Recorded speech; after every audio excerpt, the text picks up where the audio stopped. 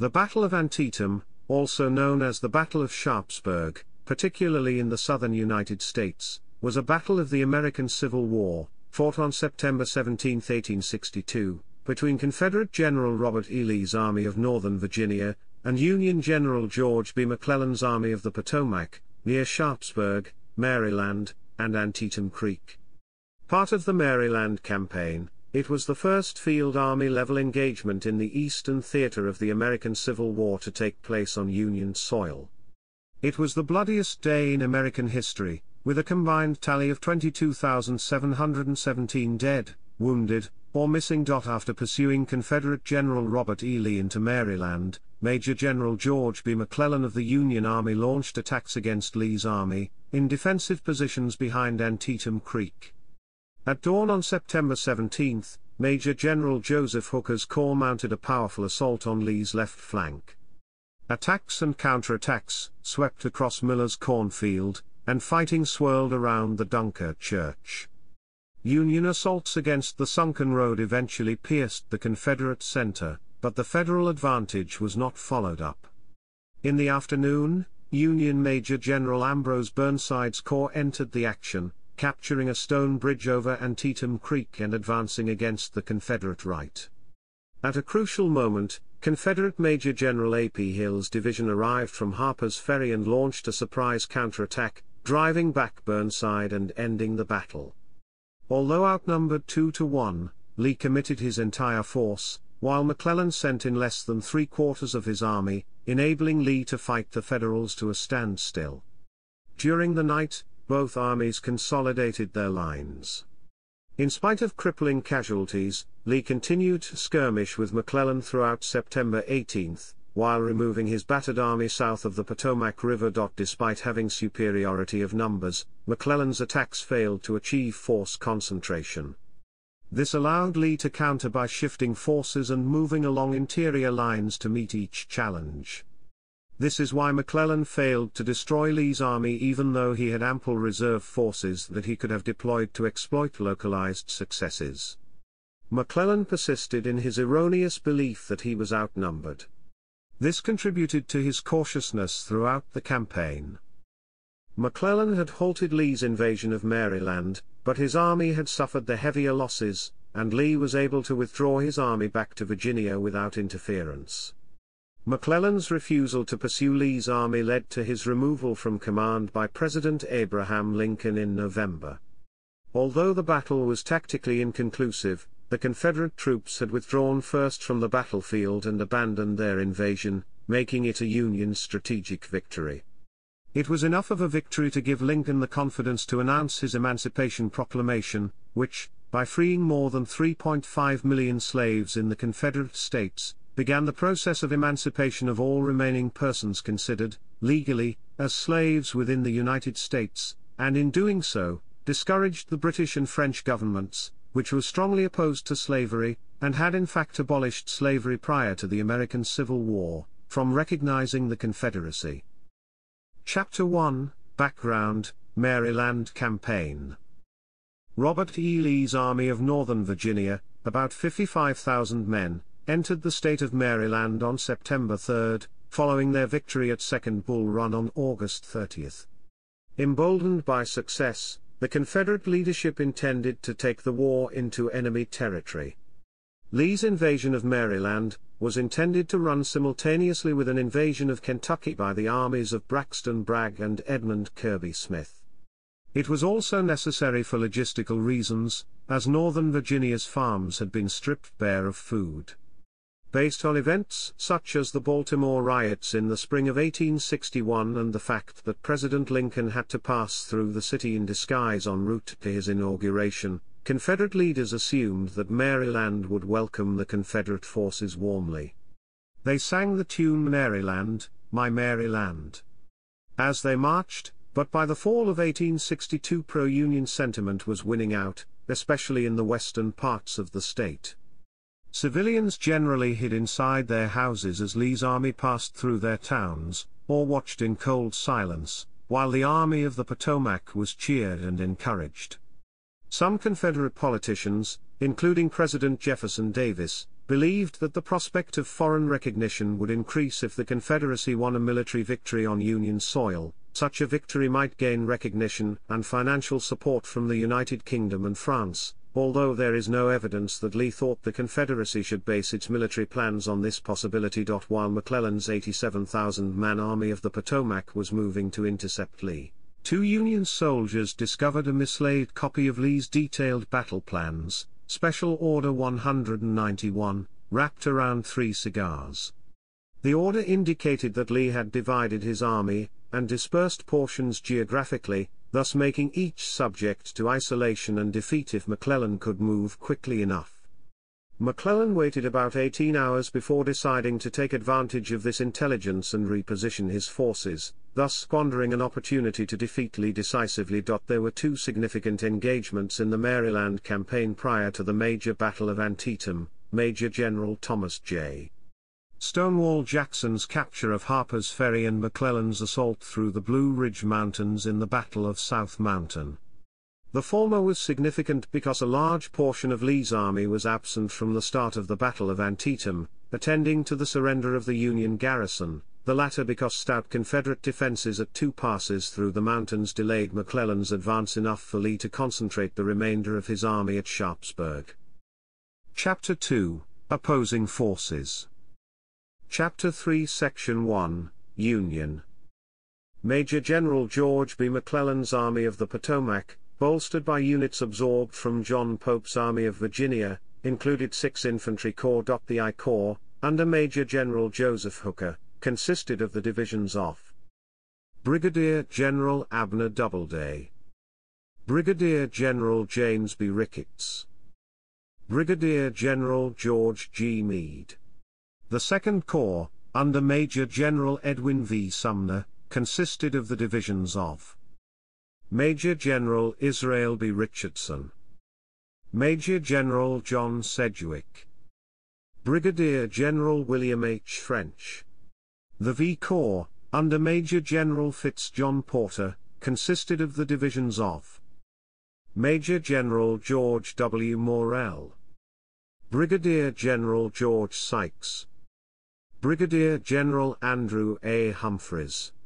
The Vi Corps, under Major General William B. Franklin, consisted of the divisions of Major General Henry W. Slocum, Major General William F. Baldy Smith. A division from the 4th Corps under Major General Darius N. Couch. The 9th Corps, under Major General Ambrose E. Burnside, consisted of the divisions of Brigadier General Orlando B. Wilcox, Brigadier General Samuel D. Sturgis, Brigadier General Isaac P. Rodman. Kanawha Division, under Colonel Eliakim P. Scammon. The 12th Corps, under Major General Joseph K. Mansfield, consisted of the divisions of Brigadier General Alpheus S. Williams, Brigadier General George S. Green. The Cavalry Division of Brigadier General Alfred Pleasanton consisted of the brigades of Major Charles J. Whiting and columns John F. Farnsworth, Richard H. Rush, Andrew T. McReynolds, and Benjamin F. Davis. Chapter 3 Section 2, Confederate. General Lee's Army of Northern Virginia was organized into 2 large infantry corps. The 1st Corps, under Major General James Longstreet, consisted of the divisions of Major General Lafayette McLaws, Major General Richard H. Anderson, Brigadier General David R. Jones, Brigadier General John G. Walker, Brigadier General John Bell Hood. Independent Brigade under Brigadier General Nathan G. Shanks Evans. The 2nd Corps, under Major General Thomas J. Stonewall Jackson, consisted of the divisions of Brigadier General Alexander Lawton, Major General A. P. Hill, Brigadier General John R. Jones, Major General D. H. Hill. The remaining units were the Cavalry Division, under Major General J. B. Stewart, and the Reserve Artillery, commanded by Brigadier General William N. Pendleton. The 2nd Corps was organized with artillery attached to each division, in contrast to the 1st Corps, which reserved its artillery at the corps level. Chapter 3, Prelude to Battle. Chapter 4 Section 1, Disposition of Armies. Near the town of Sharpsburg, Lee deployed his available forces behind Antietam Creek along a low ridge, starting on September 15. While it was an effective defensive position, it was not an impregnable one. The terrain provided excellent cover for infantrymen, with rail and stone fences, outcroppings of limestone, little hollows and swales. The creek to their front was only a minor barrier, ranging from 60 to 100 feet in width, and was fordable in places and crossed by 3 stone bridges each a mile apart. It was also a precarious position because the Confederate rear was blocked by the Potomac River and only a single crossing point, Bottler's Ford at Shepherdstown, was nearby should retreat be necessary. Northwest from Sharpsburg and had been used by Jackson in his march to Harpers Ferry. The disposition of Union forces during the battle made it impractical to consider retreating in that direction, and on September 15, the force under Lee's immediate command consisted of no more than 18,000 men, only a third the size of the Federal Army. The first 2 Union divisions arrived on the afternoon of September 15 and the bulk of the remainder of the army late that evening. Although an immediate Union attack on the morning of September 16 would have had an overwhelming advantage in numbers, McClellan's trademark caution and his belief that Lee had as many as 100,000 men at Sharpsburg caused him to delay his attack for a day. This gave the Confederates more time to prepare defensive positions and allowed Longstreet's corps to arrive from Hagerstown and Jackson's corps, minus A.P. Hill's division, to arrive from Harper's Ferry. Jackson defended the left flank, anchored on the Potomac, Longstreet the right flank, anchored on the Antietam, a line that was about 4 miles long. On the evening of September 16, McClellan ordered Hooker's I Corps to cross Antietam Creek and probe the enemy positions. Meade's division cautiously attacked Hood's troops near the East Woods. After darkness fell, artillery fire continued as McClellan positioned his troops for the next day's fighting. McClellan's plan was to overwhelm the enemy's left flank. He arrived at this decision because of the configuration of bridges over the Antietam. The lower bridge was dominated by Confederate positions on the bluffs overlooking it. The middle bridge, on the road from Boonesborough, was subject to artillery fire from the heights near Sharpsburg. But the upper bridge was 2 miles east of the Confederate guns and could be crossed safely. McClellan planned to commit more than half his army to the assault, starting with 2 corps, supported by a 3rd, and if necessary a 4th. He intended to launch a simultaneous diversionary attack against the Confederate right with a 5th Corps, and he was prepared to strike the center with his reserves if either attack succeeded. The skirmish in the East Woods served to signal McClellan's intentions to Lee, who prepared his defenses accordingly. He shifted men to his left flank and sent urgent messages to his 2 commanders who had not yet arrived on the battlefield, Lafayette McLaws with 2 divisions and A.P. Hill with 1 division. Chapter 4 Section 2, Terrain, and its Consequences. McClellan's plans were ill-coordinated, and were executed poorly. He issued to each of his subordinate commanders only the orders for his own corps, not general orders describing the entire battle plan. The terrain of the battlefield made it difficult for those commanders to monitor events outside of their sectors. Moreover, McClellan's headquarters were more than a mile in the rear. This made it difficult for him to control the separate corps. This is why the battle progressed the next day as essentially 3 separate, mostly uncoordinated battles, morning in the northern end of the battlefield, midday in the center, and afternoon in the south. This lack of coordination and concentration of McClellan's forces almost completely nullified the 2-to-1 advantage the Union enjoyed. It also allowed Lee to shift his defensive forces to meet each offensive. Chapter 4, Battle. Chapter 5 Section 1, Morning Phase. Location, northern end of the battlefield. Chapter 5 Section 2 Subsection 1, Cornfield. The battle opened at dawn on September 17 with an attack down the Hagerstown Turnpike by the Union I Corps under Joseph Hooker. Hooker's objective was the plateau on which sat the Dunkirk Church, a modest whitewashed building belonging to a local sect of German Baptists. Hooker had approximately 8,600 men, little more than the 7,700 defenders under Stonewall Jackson, and this slight disparity was more than offset by the Confederates' strong defensive positions.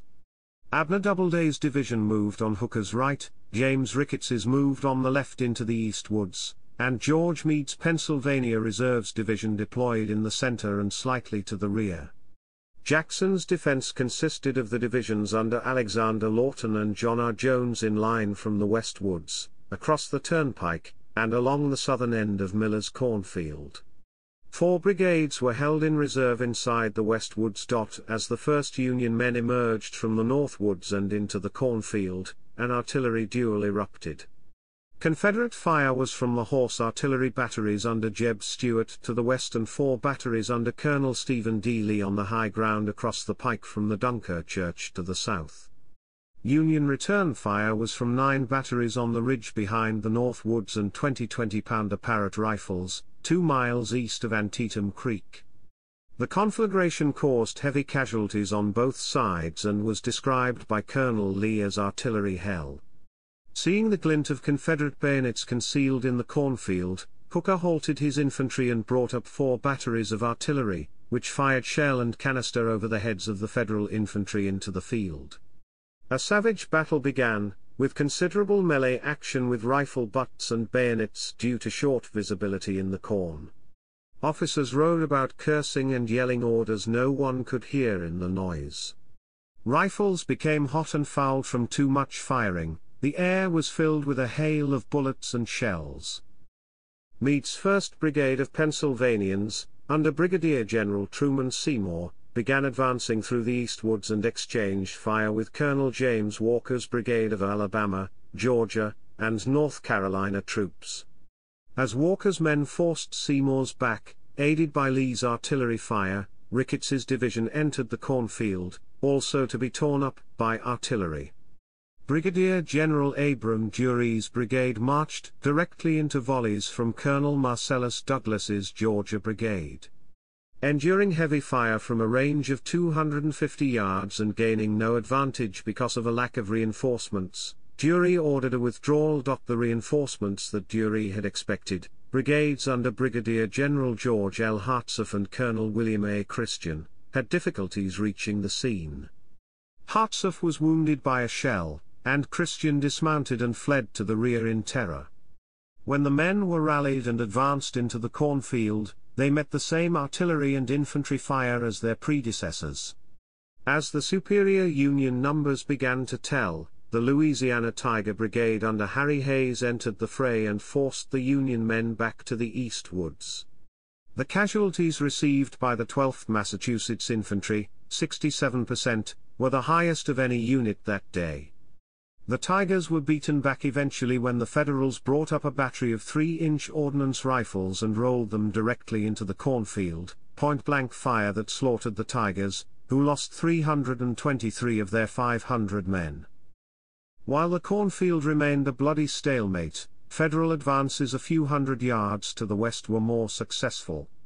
Brigadier General John Gibbon's 4th Brigade of Doubleday's division began advancing down and astride the turnpike, into the cornfield, and in the West Woods, pushing aside Jackson's men. They were halted by a charge of 1,150 men from Stark's brigade, leveling heavy fire from 30 yards away. The Confederate brigade withdrew after being exposed to fierce return fire from the Iron Brigade, and Stark was mortally wounded. The Union advance on the Dunkirk Church resumed and cut a large gap in Jackson's defensive line, which teetered near collapse. Although the cost was steep, Hooker's corps was making steady progress. Confederate reinforcements arrived just after 7 a.m. The divisions under McLaws and Richard H. Anderson arrived following a night march from Harpers Ferry. Around 7:15, General Lee moved George T. Anderson's Georgia Brigade from the right flank of the army to aid Jackson. At 7 a.m., Hood's division of 2,300 men advanced through the west woods and pushed the Union troops back through the cornfield again. The Texans attacked with particular ferocity because as they were called from their reserve position they were forced to interrupt the first hot breakfast they had had in days.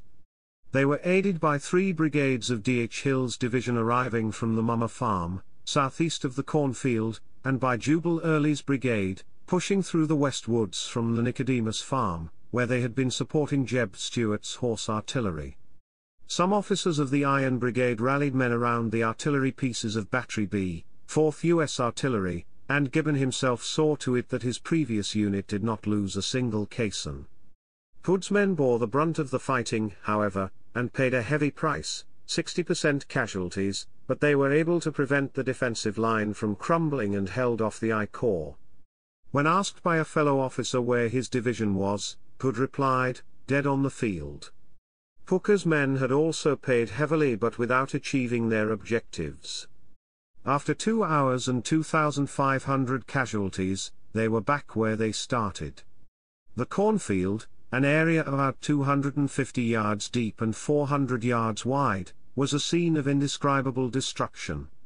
It was estimated that the cornfield changed hands no fewer than 15 times in the course of the morning. Major Rufus Dawes, who assumed command of Iron Brigade's 6th Wisconsin Regiment during the battle, later compared the fighting around the Hagerstown Turnpike with the stone wall at Fredericksburg, Spotsylvania's Bloody Angle, and the slaughter pen of Cold Harbor, insisting that the Antietam Turnpike surpassed them all in manifest evidence of slaughter. Hooker called for support from the 7,200 men of Mansfield's 12th Corps. Half of Mansfield's men were raw recruits, and Mansfield was also inexperienced, having taken command only 2 days before. Although he was a veteran of 40 years' service, he had never led large numbers of soldiers in combat. Concerned that his men would bolt under fire, he marched them in a formation that was known as column of companies, closed in mass, a bunched-up formation in which a regiment was arrayed 10 ranks deep instead of the normal 2. As his men entered the east woods, they presented an excellent artillery target, almost as good a target as a barn. Mansfield himself was shot in the chest and died the next day. Alpheus Williams assumed temporary command of the 12th Corps. The new recruits of Mansfield's 1st Division made no progress against Hood's line, which was reinforced by brigades of D.H. Hill's division under Colquitt and McCrae. The 2nd Division of the 12th Corps, under George Sears Greene, however, broke through McCrae's men, who fled under the mistaken belief that they were about to be trapped by a flanking attack. This breach of the line forced Hood and his men, outnumbered, to regroup in the west woods, where they had started the day. Greene was able to reach the Dunkirk Church, Hooker's original objective, and drove off Stephen Lee's batteries. Federal forces held most of the ground to the east of the turnpike. Hooker attempted to gather the scattered remnants of his I Corps to continue the assault, but a Confederate sharpshooter spotted the general's conspicuous white horse and shot Hooker through the foot. Command of his I Corps fell to General Meade, since Hooker's senior subordinate, James B. Ricketts, had also been wounded. But with Hooker removed from the field, there was no general left with the authority to rally the men of the 1 and 12 Corps. Greene's men came under heavy fire from the west woods and withdrew from the Dunkirk Church. In an effort to turn the Confederate left flank and relieve the pressure on Mansfield's men, Sumner's 2 Corps was ordered at 7:20 a.m. to send 2 divisions into battle.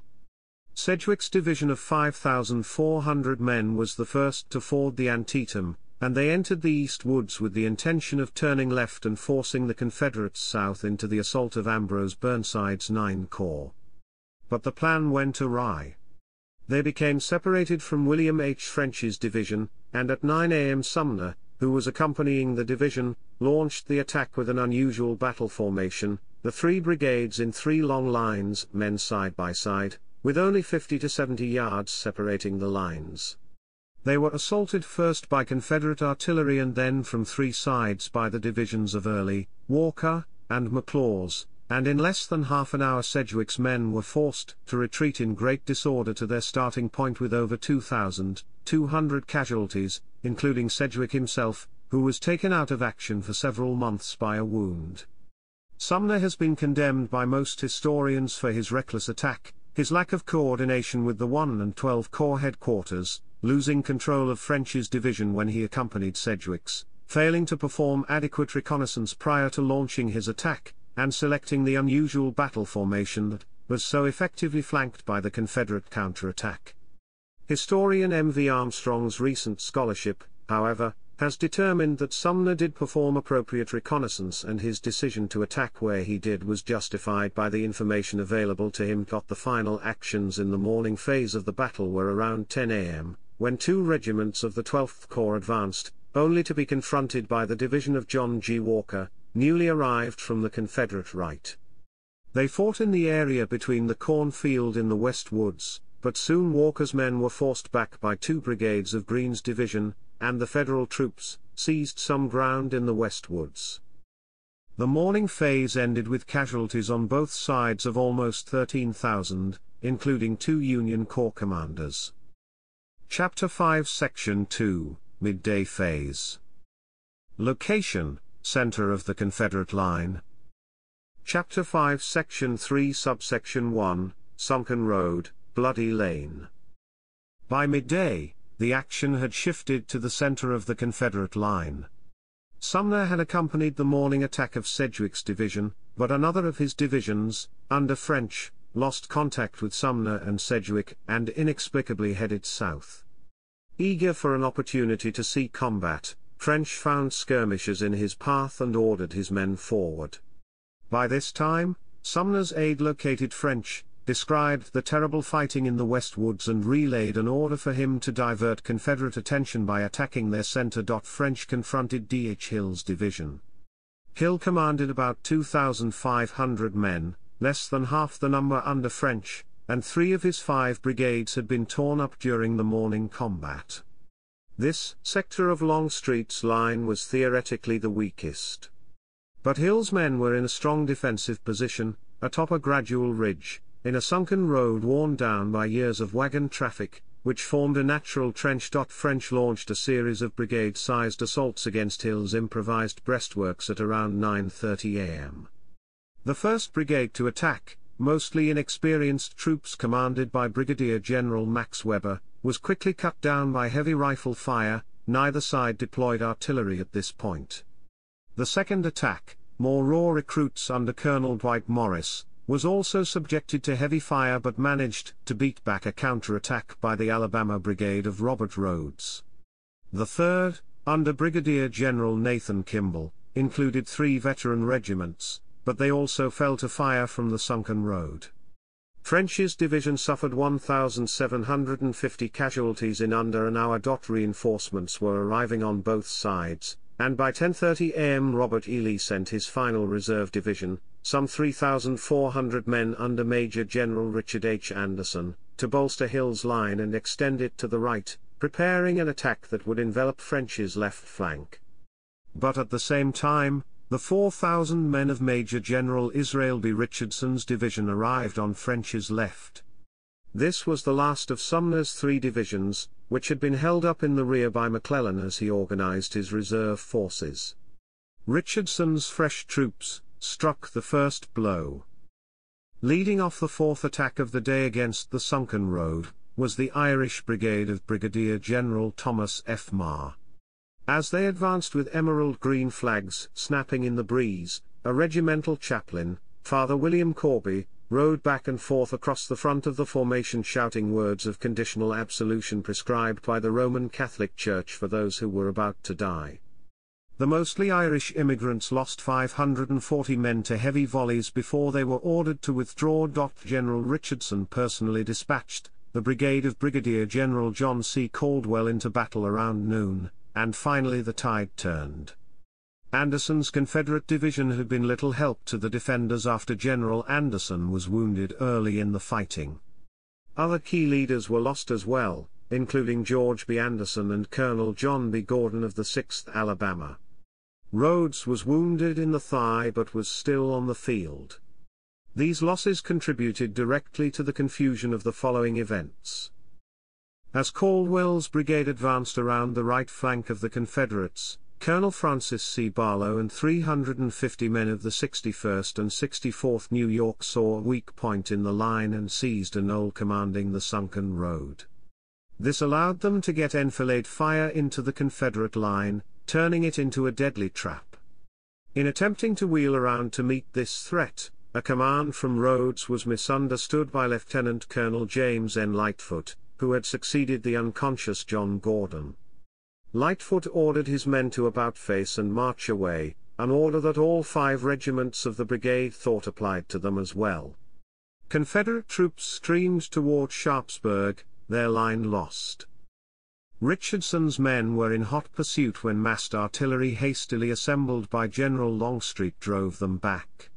A counterattack with 200 men led by D.H. Hill got around the Federal left flank near the Sunken Road, and although they were driven back by a fierce charge of the 5th New Hampshire, this stemmed the collapse of the center.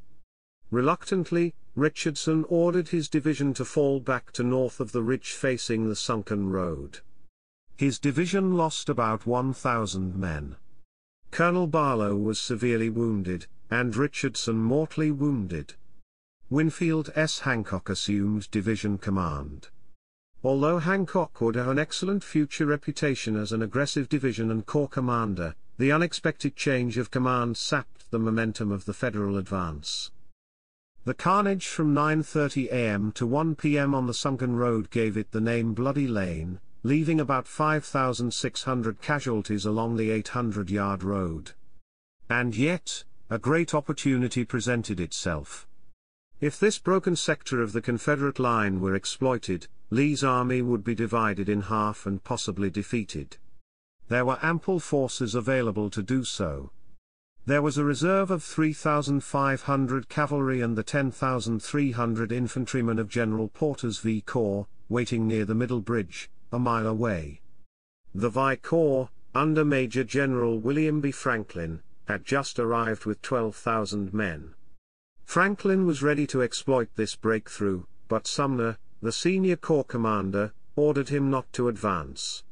Franklin appealed to McClellan, who left his headquarters in the rear to hear both arguments but backed Sumner's decision, ordering Franklin and Hancock to hold their positions. Later in the day, the commander of the other reserve unit near the center, the V Corps, Major General John Porter, heard recommendations from Major General George Sykes, commanding his 2nd Division, that another attack be made in the center, an idea that intrigued McClellan. However, Porter is said to have told McClellan, "Remember, General, I command the last reserve of the last army of the Republic." McClellan demurred, and another opportunity was lost. Chapter 5 Section 3, Afternoon Phase. Location, southern end of the battlefield.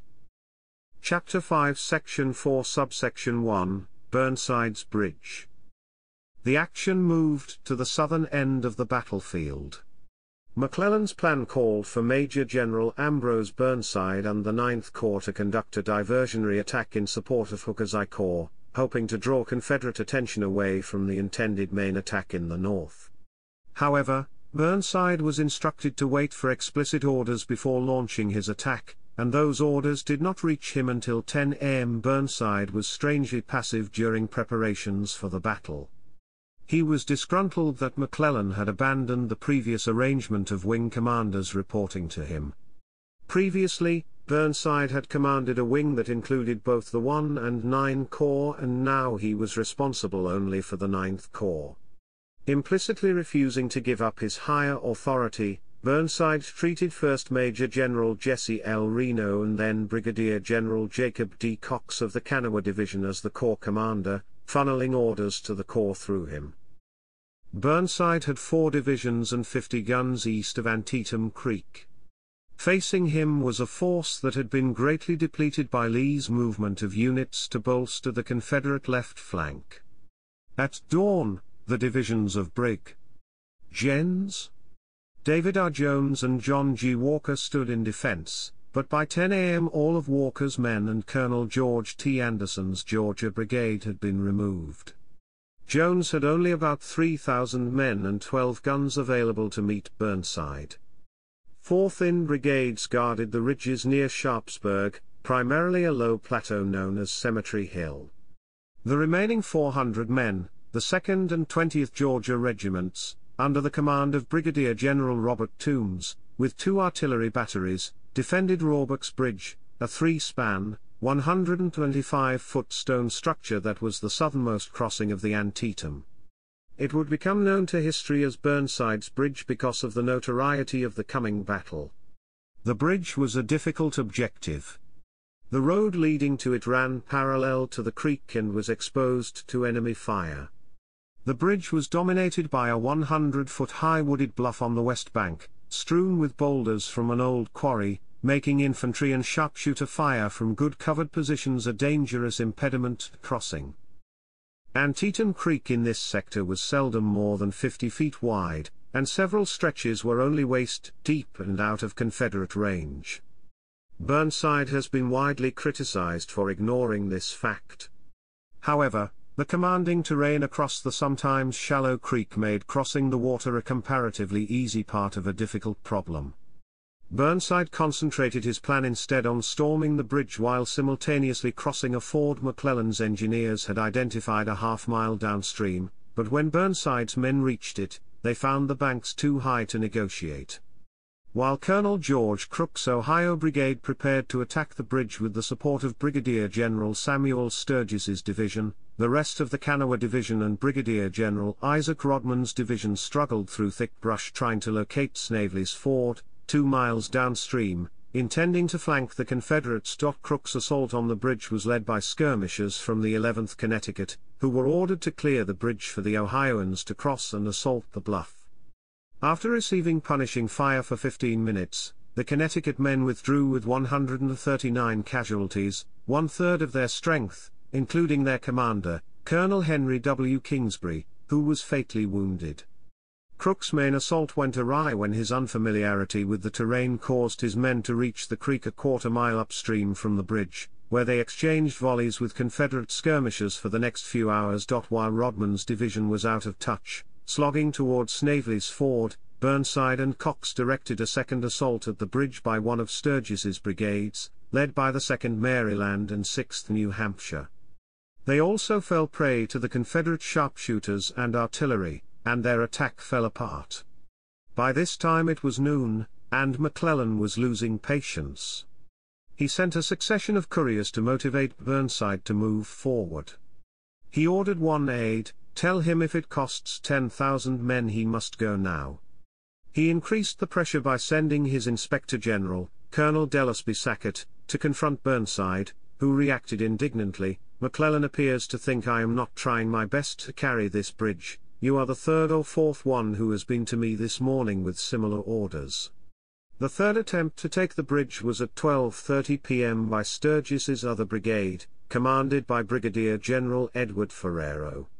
It was led by the 51st New York and the 51st Pennsylvania, who, with adequate artillery support and a promise that a recently cancelled whiskey ration would be restored if they were successful, charged downhill and took up positions on the east bank. Maneuvering a captured light howitzer into position, they fired double canister down the bridge and got within 25 yards of the enemy. By 1 p.m., Confederate ammunition was running low, and word reached Toombs that Rodman's men were crossing Snavely's Ford on their flank. He ordered a withdrawal. His Georgians had cost the Federals more than 500 casualties, giving up fewer than 160 themselves. And they had stalled Burnside's assault on the southern flank for more than 3 hours. Burnside's assault stalled again on its own. His officers had neglected to transport ammunition across the bridge, which was itself becoming a bottleneck for soldiers, artillery, and wagons. This represented another 2-hour delay. General Lee used this time to bolster his right flank. He ordered up every available artillery unit, although he made no attempt to strengthen Dr. Jones's badly outnumbered force with infantry units from the left. Instead, he counted on the arrival of A.P. Hill's Light Division, currently embarked on an exhausting 17-mile march from Harpers Ferry. By 2 p.m., Hill's men had reached Butler's Ford, and Hill was able to confer with the relieved Lee at 2:30, who ordered him to bring up his men to the right of Jones. The Federals were completely unaware that 3,000 new men would be facing them.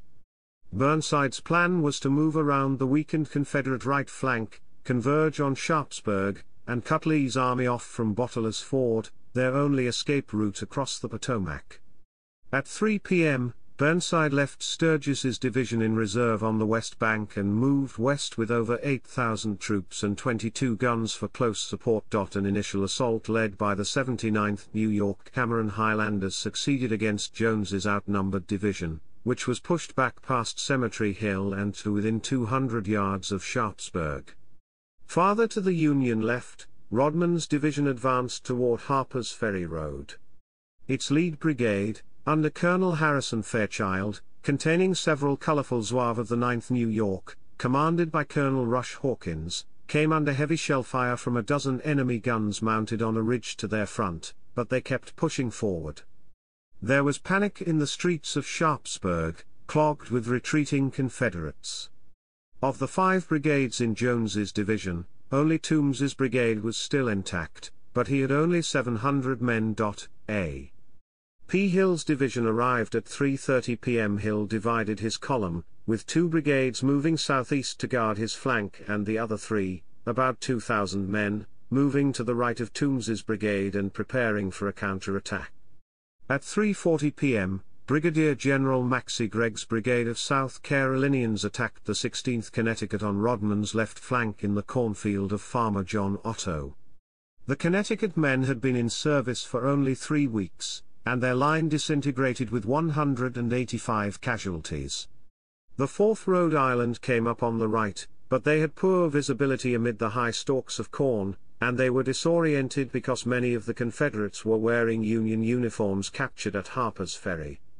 They also broke and ran, leaving the 8th Connecticut far out in advance and isolated. They were enveloped and driven down the hills toward Antietam Creek. A counterattack by regiments from the Kanawha Division fell short. The 9th Corps had suffered casualties of about 20% but still possessed twice the number of Confederates confronting them. Unnerved by the collapse of his flank, Burnside ordered his men all the way back to the west bank of the Antietam, where he urgently requested more men and guns. McClellan was able to provide just 1 battery. He said, "I can do nothing more. I have no infantry." In fact, however, McClellan had 2 fresh corps in reserve, Porter's V and Franklin's Vi, but he was too cautious, concerned he was greatly outnumbered and that a massive counterstrike by Lee was imminent. Burnside's men spent the rest of the day guarding the bridge they had suffered so much to capture. Chapter 5, Aftermath. The battle was over by 5:30 p.m. on the morning of September 18. Lee's army prepared to defend against a Federal assault that never came. After an improvised truce for both sides to recover and exchange their wounded, Lee's forces began withdrawing across the Potomac that evening to return to Virginia. Losses from the battle were heavy on both sides.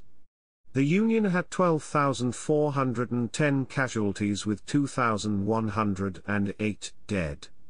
Confederate casualties were 10,316 with 1,546 dead. This represented 25% of the Federal force and 31% of the Confederates. Overall, both sides lost a combined total of 22,720 casualties in a single day, almost the same amount as the number of losses that had shocked the nation at the 2-day Battle of Shiloh 5 months earlier. Of the other casualties, 1,910 Union and 1,550 Confederate troops died of their wounds soon after the battle, while 225 Union and 306 Confederate troops listed as missing were later confirmed as dead. Several generals died as a result of the battle, including Major Gens Joseph K. Mansfield and Israel B. Richardson and Brigadier General Isaac P. Rodman on the Union side, and Brig. Gens Lawrence O. Branch and William E. Stark on the Confederate side. Confederate Brigadier General George B. Anderson was shot in the ankle during the defense of the Bloody Lane. He survived the battle but died later in October after an amputation. The fighting on September 17, 1862, killed 7,650 American soldiers. More Americans died in battle on September 17, 1862, than on any other day in the nation's history. Antietam is sometimes cited as the bloodiest day in all of American history. The bloodiest battle in American history was Gettysburg, but its more than 46,000 casualties occurred over 3 days. Antietam ranks 5th in terms of total casualties in Civil War battles, falling behind Gettysburg, Chickamauga, Chancellorsville, and Spotsylvania Courthouse. President Lincoln was disappointed in McClellan's performance. He believed that McClellan's overly cautious and poorly coordinated actions in the field had forced the battle to a draw rather than a crippling Confederate defeat. The president was even more astonished that from September 17 to October 26, despite repeated entreaties from the War Department and the president himself, McClellan declined to pursue Lee across the Potomac, citing shortages of equipment and the fear of overextending his forces. General-in-Chief Henry W. Halleck wrote in his official report, "The long inactivity of so large an army in the face of a defeated foe, and during the most favorable season for rapid movements and a vigorous campaign, was a matter of great disappointment and regret." Lincoln relieved McClellan of his command of the Army of the Potomac on November 5, effectively ending the general's military career. He was replaced on November 9 by General Burnside. Some students of history question the designation of strategic victory for the Union. After all, it can be argued that McClellan performed poorly in the campaign and the battle itself, and Lee displayed great generalship in holding his own in battle against an army that greatly outnumbered his. Casualties were comparable on both sides, although Lee lost a higher percentage of his army. Lee withdrew from the battlefield first, the technical definition of the tactical loser in a Civil War battle. However, in a strategic sense, despite being a tactical draw, Antietam is considered a turning point of the war and a victory for the Union because it ended Lee's strategic campaign. American historian James M. McPherson summed up the importance of the Battle of Antietam in his book, Crossroads of Freedom. No other campaign and battle in the war had such momentous, multiple consequences as Antietam. In July 1863 the dual Union triumphs at Gettysburg and Vicksburg struck another blow that blunted a renewed Confederate offensive in the east and cut off the western third of the Confederacy from the rest. In September 1864 Sherman's capture of Atlanta electrified the North and set the stage for the final drive to Union victory. These also were pivotal moments. But they would never have happened if the triple Confederate offensives in Mississippi, Kentucky, and most of all Maryland had not been defeated in the fall of 1862. The results of Antietam also allowed President Lincoln to issue the preliminary Emancipation Proclamation on September 22, which gave Confederate states until January 1, 1863, to return or else lose their slaves. Although Lincoln had intended to do so earlier, at a cabinet meeting, Secretary of State William H. Seward advised him to make this announcement after a significant Union victory to avoid the perception that it was issued out of desperation. The Union victory and Lincoln's proclamation played a considerable role in dissuading the governments of France and Britain from recognizing the Confederacy. Some suspected they were planning to do so in the aftermath of another Union defeat. When the issue of emancipation was linked to the progress of the war, neither government had the political will to oppose the United States, since it linked support of the Confederacy to support for slavery.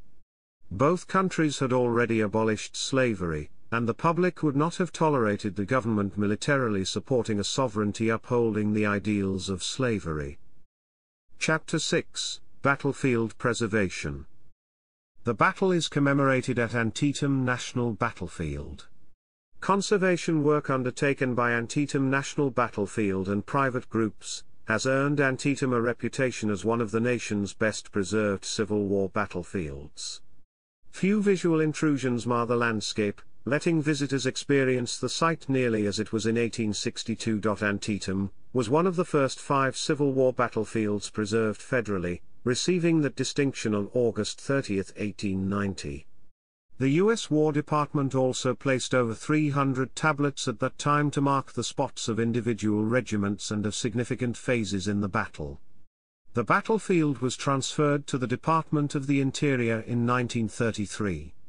The Antietam National Battlefield now consists of 2,743 acres.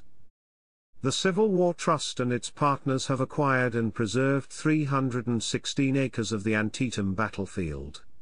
In 2015, the Trust saved 44.4 acres in the heart of the battlefield, between the Cornfield and the Dunker Church, when it purchased the Wilson Farm for about $1 million.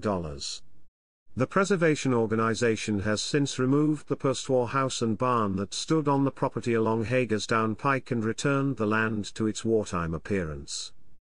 Chapter 7, Historic Photographs and Paintings. Chapter 8, Section 1, Matthew Brady's Gallery, The Dead of Antietam.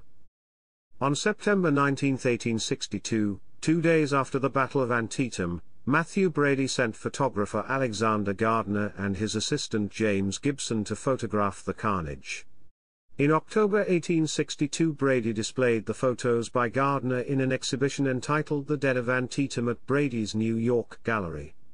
Many images in this presentation were graphic photographs of corpses, a presentation new to America. This was the first time that many Americans saw the realities of war in photographs as distinct from previous artists' impressions. The New York Times published a review on October 20, 1862, describing how, of all objects of horror one would think the battlefield should stand preeminent, that it should bear away the palm of repulsiveness. But crowds came to the gallery drawn by a terrible fascination to the images of mangled corpses which brought the reality of remote battlefields to New Yorkers. Viewers examined details using a magnifying glass. We would scarce choose to be in the gallery, when one of the women bending over them should recognize a husband, a son, or a brother in the still, lifeless lines of bodies, that lie ready for the gaping trenches. Chapter 8, Section 2, James Hope Murals. Captain James Hope of the 2nd Vermont Infantry, a professional artist, painted 5 large murals based on battlefield scenes he had sketched during the Battle of Antietam. He had been assigned to sideline duties as a scout and mapmaker due to his injuries. The canvases were exhibited in his gallery in Watkins Glen, New York, until his death in 1892. He had prints made of these larger paintings and sold the reproductions. In the 1930s, his work was damaged in a flood. The original murals were shown in a church for many years. In 1979, the National Park Service purchased and restored them. They were featured in a 1984 Time Life book entitled The Bloodiest Day, The Battle of Antietam. Chapter 8, Section 3, Gallery.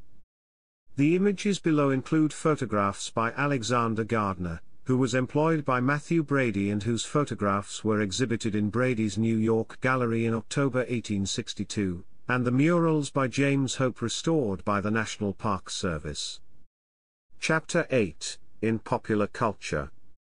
The Battle of Antietam was featured at the beginning of the film Glory, directed by Edward Zwick and starring Matthew Broderick, Denzel Washington, Cary Elwes, and Morgan Freeman. The scene depicts the wounding of Captain Robert Gould Shaw of Massachusetts. Chapter 9, Sources. Chapter 10, Section 1, Secondary Sources. Armstrong, Marion V. Disaster in the West Woods, General Edwin V. Sumner and the Second Corps at Antietam. Sharpsburg, M.D., Western Maryland Interpretive Association. C.S. 1 maint, ref equals half. Bailey, Ronald H. The Bloodiest Day, The Battle of Antietam. Alexandria, Virginia, Time Life Books. ISBN 08094-4741. C.S. 1 maint, ref equals half. Cannon, John. The Antietam Campaign, August to September 1862. Mechanicsburg, Pennsylvania, Stackpole, 1994. ISBN 0938289991-8. Eicher, David J. The Longest Night, A Military History of the Civil War. New York, Simon & Schuster. ISBN 0684849445.c.s. 1 maint, ref equals half. Esposito, Vincent J. West Point Atlas of American Wars. New York, Frederick A. Prager, 1959. OCLC 5,890,637. The collection of maps is available online at the West Point website. Trasanito, William A. Antietam, The Photographic Legacy of America's Bloodiest Day. Gettysburg, Pennsylvania, Thomas Publications, 1978. ISBN 15774700052. Harsh, Joseph L. Sounding the Shallows, A Confederate Companion for the Maryland Campaign of 1862. Kent, Ohio, Kent State University Press, 2000. ISBN 0-87338-641-8. Harsh, Joseph L. Taken at the Flood, Robert E. Lee and Confederate Strategy in the Maryland Campaign of 1862. Kent, Ohio, Kent State University Press, 1999. ISBN 0-87338-631-0. Jameson, Perry D. Death in September, The Antietam Campaign. Abilene, Texas, McQuiney Foundation Press, 1999. ISBN 1-893,114-074. Kalaski, Robert. Union Dead, Confederate Dead. Military Images Magazine. Volume 20, Number 6, May to June 1999. Kennedy, Francis H., ed. The Civil War Battlefield Guide. 2nd ed. Boston, Houghton Mifflin Company, 1998. ISBN 0-395-74012-6. Luvars, J., and Harold W. Nelson, eds. Guide to the Battle of Antietam. Lawrence, University Press of Kansas, 1987. ISBN 07006078846. McPherson, James M. Crossroads of Freedom, Antietam, The Battle That Changed the Course of the Civil War. New York, Oxford University Press.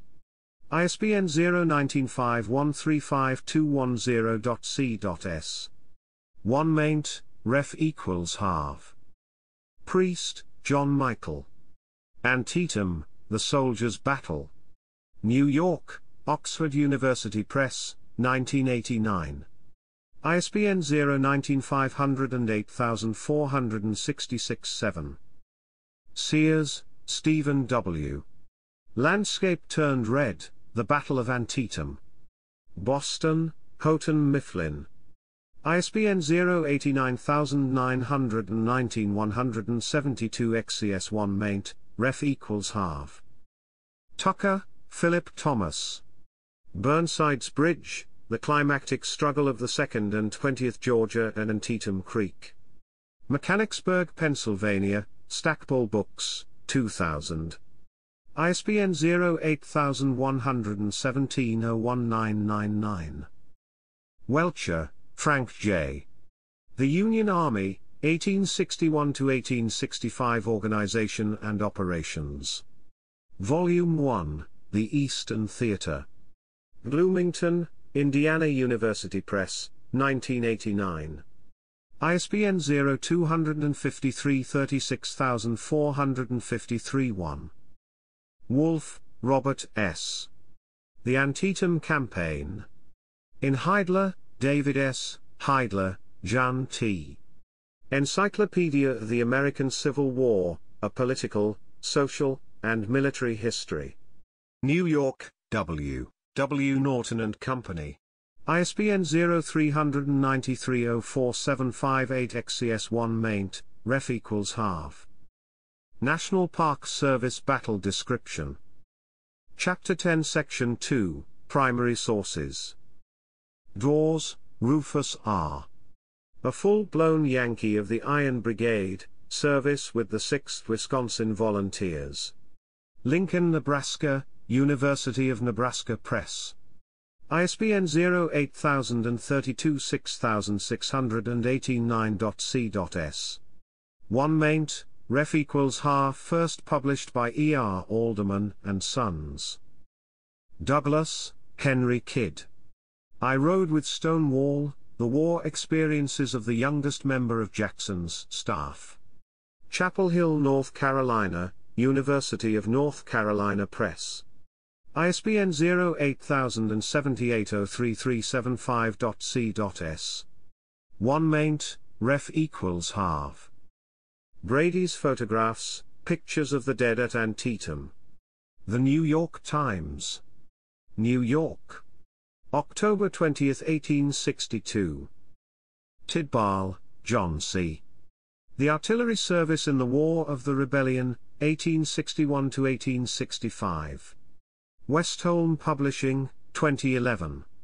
ISBN 978-1,594,161,490. U.S. War Department, The War of the Rebellion, a compilation of the official records of the Union and Confederate armies. Washington, D.C., U.S. Government Printing Office, 1880–1901.